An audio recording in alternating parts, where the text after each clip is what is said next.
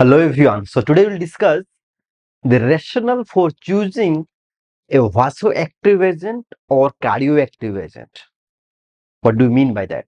That means, for example, patient is having shock. The blood pressure is low. Now we have to increase the blood pressure. We have to increase the organ perfusion of that patient. So how to do that? So why I have written this cardiovascular system? It is very important. So you can remember our agents. So do not have to remember like beta 1, beta 2, alpha 1, alpha 2, beta 1 more than alpha 1, beta 2 more than alpha 2. It's very confusing. So we'll divide our vasoactive agents according to the clinical scenario of the patient. Right? How? For example, in the cardiovascular system, we have beta 1 receptor. So what the beta 1 receptor will do? Increase the contractility and it will increase the heart rate. So this is called ionotropic effect or ionotropism, and this is called chronotropic. In the vascular system, we have two things. So this is alpha 1 and we have beta 2. So the alpha 1 will do vasoconstriction and the beta 2 will do vasodilatation. Right? These are the clinical manifestation of the drugs that we're going to use. So using both of them will make a system. Right? So what is the system? So number one will be pure vasopressors. That means they only do vasoconstriction. We have phenylephrine. Also, we have vasopressin.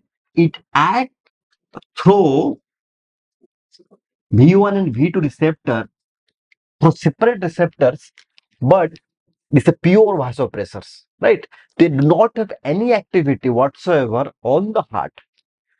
Then second is inoconstrictors. Means the pure vasopressor alpha 1 agonist. Ino is beta 1 and alpha 1. And we have norepinephrine, epinephrine, and dopamine. So what they will do is they will make the heart beat faster and harder and they'll clamp the blood vessels. Like so, these are the inoconstrictors.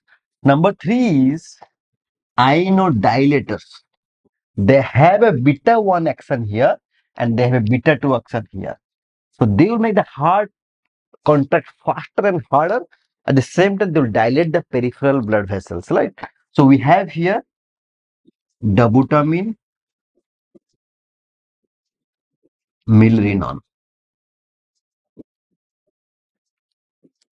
We have another drug that acts through separate mechanism, that is levosimendan.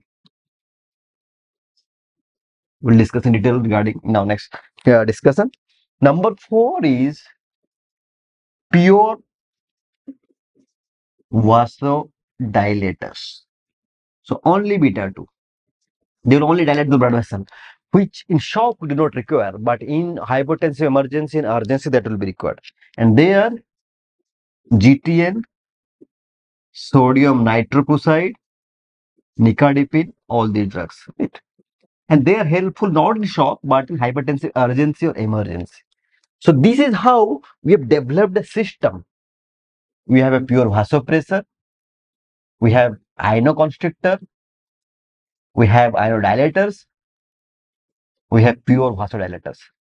So use is pure vasopressor used in spinal shock after spinal anesthesia, can be used in also anaphylactic shock if there is no systemic problem. So inoconstrictor are mainly used in vasodilatory states, septic shock, also in cardiogenic shock, right? Inodilators are used mainly in cardiogenic shock.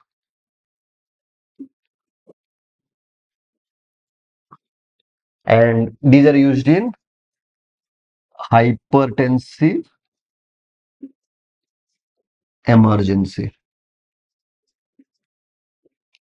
Right.